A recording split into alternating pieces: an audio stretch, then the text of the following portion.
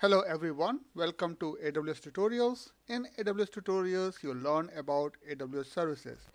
Today we are going to talk about AWS Glue Data Quality, which has been recently announced in AWS reInvent event happening in Las Vegas. So let's get started. So let's try to understand first what exactly we're trying to solve here. So when you're trying to build a data lake, data quality is your biggest challenge because you're sourcing data, you're hydrating data, ingesting data from various data sources, and you want to make sure that your data quality remains intact, remains as per defined the schema.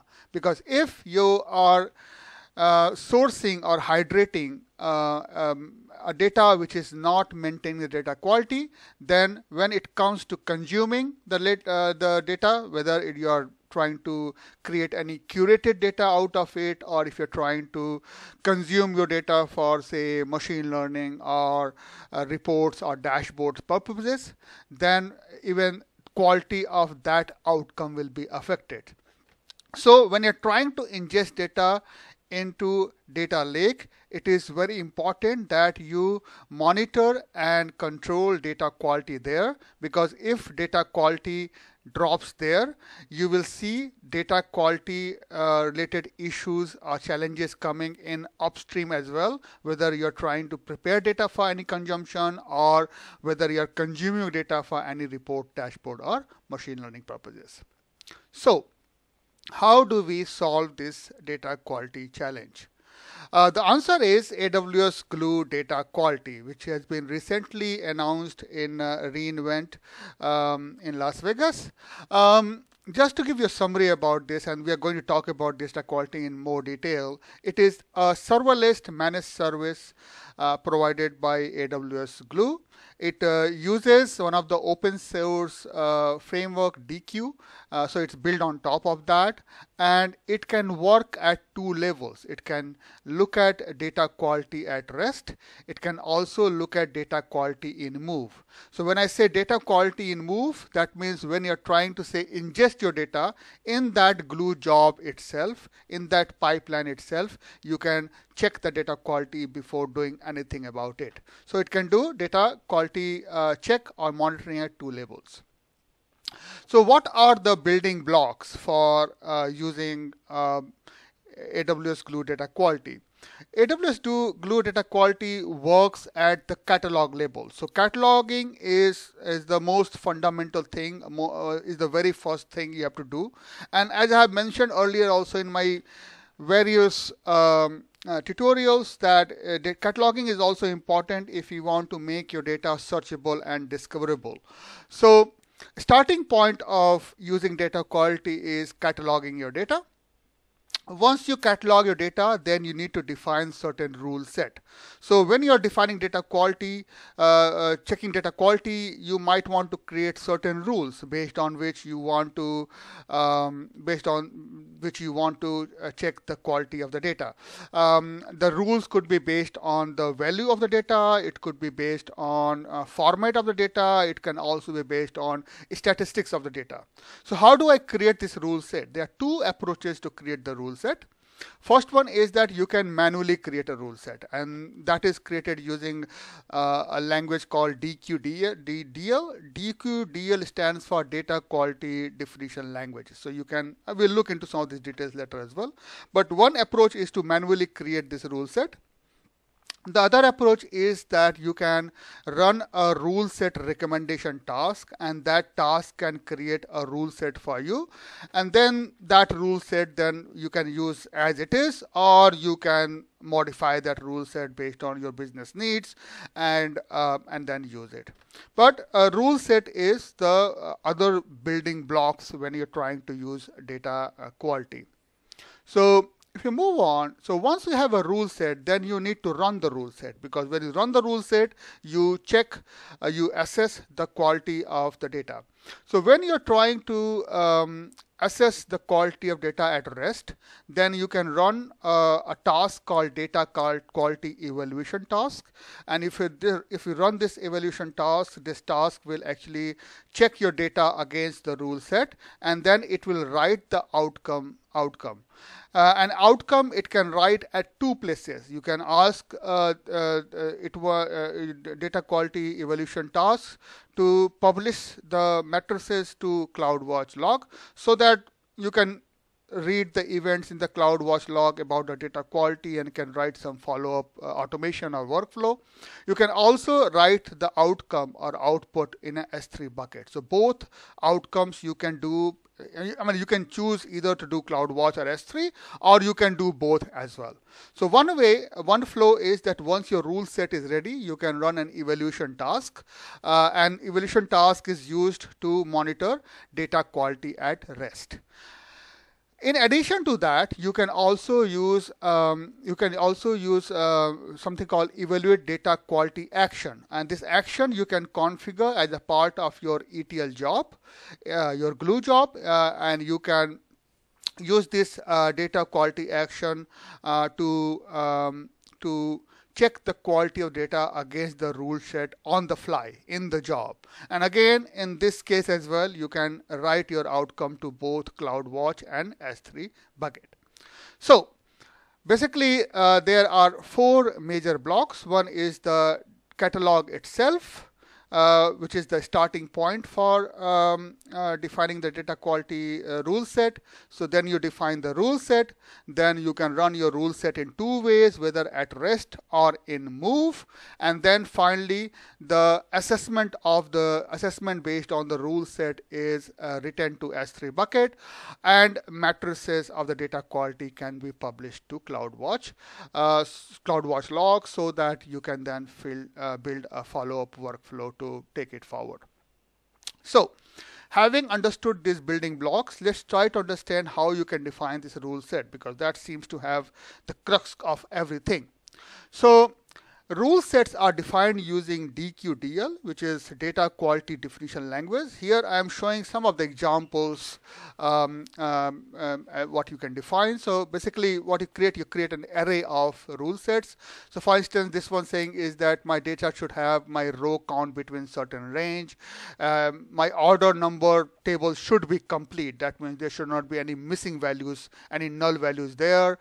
This one is saying that my order number standard deviation should be between certain range. You can also define rules based on column values. You can make rules based on uniqueness. For instance, this one is saying that my sales column should be unique for more than 95% of the rows. So these are few examples. It's not the complete rule set. There are total 18 different types of rule you can define at this point of time, and I'm showing in the coming days and weeks and months that rule set or rules type will grow. But you can define these different types of rule sets. So one way is that you can manually create these rules, like the example I showed you here. You can simply go and manually write these rules. The other way is that you can also use a wizard. So it provides a rule builder interface, and through that rule builder interface you can drag and drop your rules. You can add your rules, and then you can customize your rules to create your rule set. And again, rule builder also uses DQDL. So this is how you create the rule set. It's pretty straightforward. Of course, a new way of syntax you have to learn, but basically if you use a rule builder, then it will create a template for you. All you have to do is simply go and change, update the column name and change the values which you want to set up for your rule set. So I'm not listed all the 18 rule sets over here, but you might want to go through the documentation and understand what those 18 different rule sets are, or rule types are. So moving on, so how do I handle data quality at rest? So as I mentioned earlier, that data quality at rest can be monitored using evaluation task, and you can implement this flow in various way. I'm just giving one example over here. Okay, so what I'm showing here is not something like recommended by anyone, but it's just giving one simple example how you can do it. But you can monitor or you can configure it in other ways as well. So as I said, your starting point is your Glue catalog. You define rule set on that Glue catalog, the rules against which you want to check the data quality. Then you can start this evaluation task, because when data quality at rest, you start an evaluation task. And this evaluation task, you can start using a Lambda function. And this Lambda function you can schedule. You can say, you know what, runs once in a day on my data and tell me how is my data quality. So this Lambda function can use this Glue API start data quality rule set evaluation run, and this can be used to run a particular rule set. And of course, then the output of the rule set is written into S3 bucket and or CloudWatch log, which then you can use for reporting purposes or to define any kind of alerts or notification or any other workflow you want to build on top of that. So handling data quality at rest is pretty straightforward. You first define the rule set, and then you simply run the evaluation task on a schedule. And in this case, I'm using Lambda to run that scheduled job. Again, this is just one way of doing it. You can define it, you can make it work through other ways as well, depending on your business logic or depending on how you want to assess and monitor data quality at rest. Moving on, you can also handle data quality in Move. And this one is even more straightforward, because when you're talking about data quality in Move, basically you're saying that can I, in my ETL job, put an action, put a step which can be used to assess my data quality? And the answer is yes. This is an example of a Glue job, which I have taken a screen from Glue Studio. You can see I'm capturing reading my data from the data catalog. Then I am calling this action called evaluate data quality, the step at which I want to evaluate the quality of my data. And once I'm happy with that, then I am doing some transformation. And then I'm writing my output to the S3 bucket. So this is one example how you can create a Glue job in which you can simply call this evaluate data quality step or action to check the quality of data at any point of time. Well, you can do it at any stage if you want to do, but here in this example, I'm showing that I'm reading data from the source, checking the data quality, and once I'm happy, then only I'm doing anything else. Now, you get few more options when you're trying to assess data quality at Move. So I already talked about that you can use Amazon CloudWatch log as an output location, or you can use write it to S3 bucket. In addition to that, you can also fail the job when data quality fails. So for instance, if this task is giving an output that, hey, data quality has failed. Suppose you expected 5 columns, but there are 7 columns. Then in that case, you can say, guess what? My data quality rules has failed, and I don't want to run this job anymore. So you can fail the job, so the job will not perform any upstream actions, any downstream actions, I mean. Now, in addition to that, this data quality task can basically output 2 things. It can output the original data. So same data it is reading, it can simply output that one, or it can also output data quality results. So it's up to you what do you want to configure for the output and how you want to handle it. Most important thing here to understand is that you do have an option to fail the job if data quality has failed. So you can really stop the pipeline if data quality is not meeting, or you can say, you know what, I'm going to assess my data quality, still write it to the S3 bucket, but I want to publish it to the CloudWatch log and let people be notified that some bad data has come. Okay. So few limitations which are there at present, which you should know. and I'm sure these things will change in the coming time, but that's what we have at this point of time from the limitations point of view. First of all, this service is still under preview, so it's available in only some limited regions as mentioned over here. Right now, you can define data quality or use data quality only with S3 based data sources, nothing more than that. It works only with Glue 3.0. Okay, the other versions are not supported, and data quality rules cannot evaluate nested or list type data sources at this point of time. So if you have nested structure, then it cannot evaluate it at this point of time. So that's pretty much what we see limitation at this point of time. So what are we going to see in the demo today? So we'll see two demos. One is data at rest. So we'll have a data catalog table. On that, we'll generate a rule set, and then we'll simply run an evaluation task from the console. This whole demo will happen from the console to show you how you can use data quality. But as I mentioned in my previous slide, you can also use Lambda function to call this evaluation task. And I mentioned the API name over there. It's pretty straightforward. Simply call that API, mention the rule set name, and then you're good to go. And I'm also going to create a small Glue job where I will show data quality evaluation in the move. So let's move on to the demo. So here I am in AWS Glue console, and what I'm going to what I have configured over here is that I have S3 bucket where I have created 3 folders over here. Data quality folder where I can use it for outputting my data quality results. Output folder which I can use as an output location for my ETL job. And sales folder is where I have put sales.csv file which I'm using as my source data, as my data catalog. So here is my S3 bucket, my sales folder where I've got sales.csv file. Now if I go to Glue console, in the Glue console I have used crawler to catalog my sales data. You can see my sales data is cataloged, and if I go further down over here, I can see the schema of my catalog. So you can see here that it's showing that there are total 15 columns, and these are the names of the columns and their data types.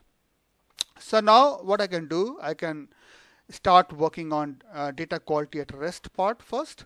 So I can go to my data quality from here, and I can do from the previous screen as well. And first I need to create a rule set, but I'm not going to create a rule set manually here. I'm going to simply generate a rule set. So I will simply say, hey, I want to recommend a rule set here. So it will ask what is the rule set you want to create. I'll say this is my sales demo rule set. Say which IAM role. I'm going to use one of my existing IAM role, but if you go and see documentation, it talks about what exact permission you need to give to this particular role in order to run this data quality recommendation task, a rule set recommendation task. So let me say click recommend rule set. So what it's going to do is that it is running a recommendation task, and when this task will finish, what will happen is that you will see a rule set created over here, which you can simply use as it is, or you can modify it and use the modified version. So let's wait when this task finishes and it has generated the rule set. Okay, so you can see the recommendation task has completed. So now if I go and refresh my rule set tab over here, I can see there is a rule set which is generated by this recommendation task. So what this recommendation task has done is that basically it has gone through my data schema, and based on that it has generated certain rule set. So what I'm going to do is that let me open this rule set, and if I open this rule set, you can see here the laundry list of rule set based on different columns available. So this has tried to generate possible values for different possible rules for different columns in my data set. Again, I mean, you can use as it is, but most probably why you want to use as it is, because this is a generally created rule set. What you can do is that you can go and modify this rule set based on your needs. That I'm not going to do today to save time. So what I will do now that my rule set is generated and I'm going to use as it is, what I can do is that I can simply select this rule set and I can evaluate the rule set. And when I do that, it is going to basically evaluate my existing data based on these rules defined in the rule set. And then it will give me the outcome whether my data quality meets my standard or not. But in this case, it's going to meet the standard because the rule set is generated by an automated task and I have done no modification to it. But let's see a success first. Okay, let's start with the good thing.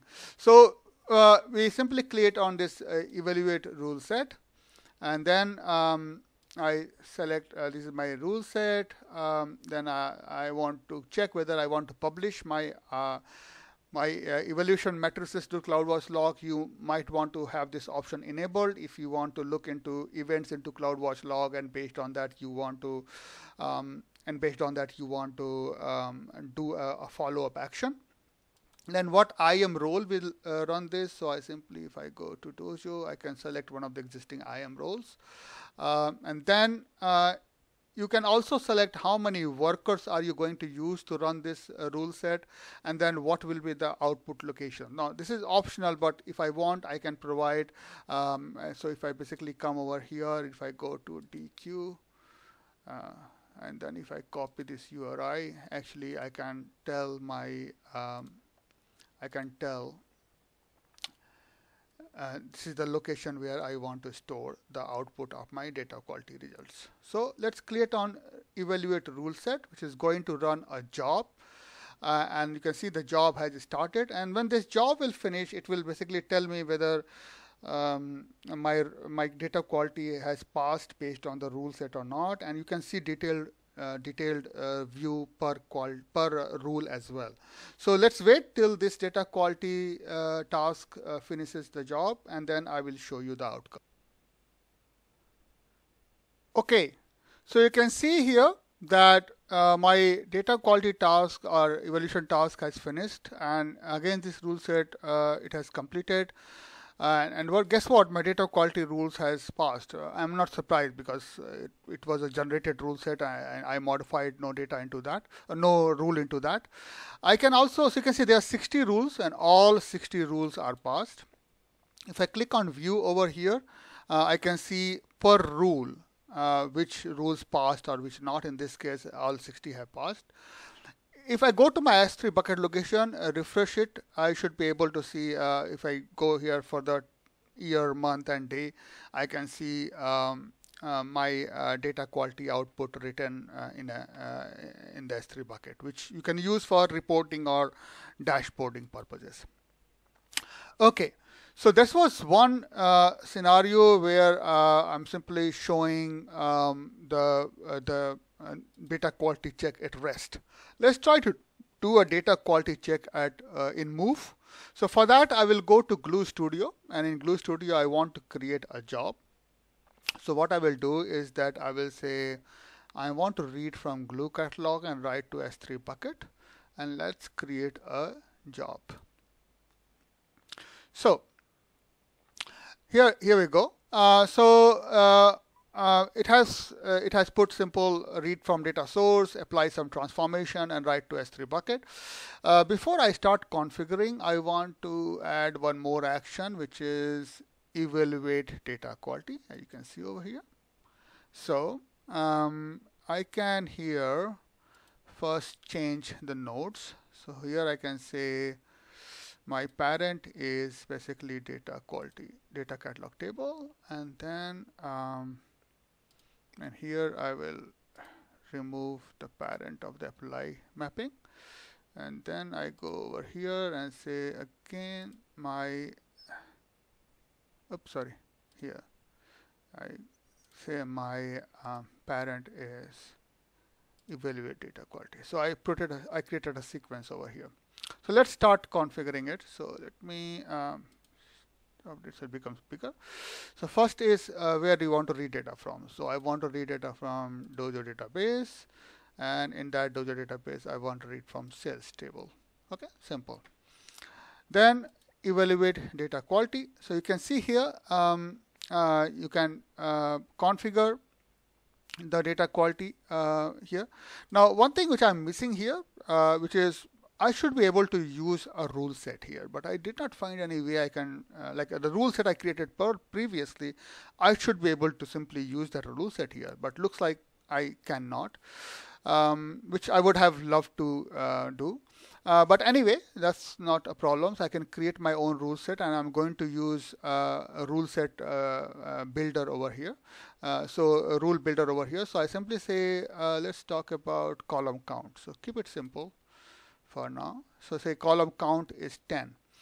So I'm using default value. Now we know that column count is 15, not 10, and I'm not changing it to 15 because I want this rule set to fail, or this data quality evaluation to fail. So I want to say I want to publish results to CloudWatch log. I want to fail the job when the data quality fails. And fail job without loading target data, yes, I don't want to load target data, but other option is that I can fail job, but I still load target data. But I say I don't want to load target data, I want to simply fail it. And then what is the output of this particular node? So this is original data. I don't want to output any data quality results over here. So, and then as I mentioned here that I can also put an output setting where I can put the S3 bucket where I can output the data quality output. But for now, let's skip this step over here. So I have done this. Now my apply mapping, I'm doing nothing. I'm simply taking as it is my input data and writing to the output. Now let's configure my output locations. Say output location is JSON, format is JSON, compression none, and I want to write it to the output folder. So here I go to the output folder, copy URI, come back to editor, mention the location. Do not update data catalog, just nothing. So I think I'm all good. So now my job is configured. Well, my workflow is configured. Business logic is configured. Let's configure some job details. So let's call this sales demo job. Then I select the IAM role, and in this case I'm going to use my same IAM role. Again, you don't need to use the same IAM role, but I am doing it just to save time. Glue version has to be 3. As I told you, this is the limitation right now. It works only with Glue version 3. I'm not touching anything else, but I want to reduce number of retries to 1. But I don't want it to like fail 3 times, run 3 times, because I know it's going to fail because that's how I have configured the rule set to be. So I save it. Okay. Should be successfully saving. Yeah, done. Now I am going to run it. So now this is a data quality check on move. So now when my glue job runs, it should fail, and it should fail because my data quality check has failed. So let's wait for status of the glue job to come to a conclusion, and then we will talk again. Okay. So you can see that my glue job has failed. Voila, that's what we wanted to do. So we have been successful in failing the job. And then you can see here that saying the job failed due to failing data quality rules for this particular node. Okay. Now, so this was example how you can check data quality when within the ETL glue job in the move, and then you can fail the job if your data quality is not meeting the requirement. So I don't know why it's running again. It's supposed to run only once, but anyway, so that was pretty much what I wanted to show you today, that how you can use data quality feature within Glue to check quality of data both at rest and also in move. And I hope you like the video, and if you like the video, please click on the like button. Please subscribe to my channel. I promise to come back again with another video in a week's time, and in the meantime, please stay safe and have a nice day. Bye bye.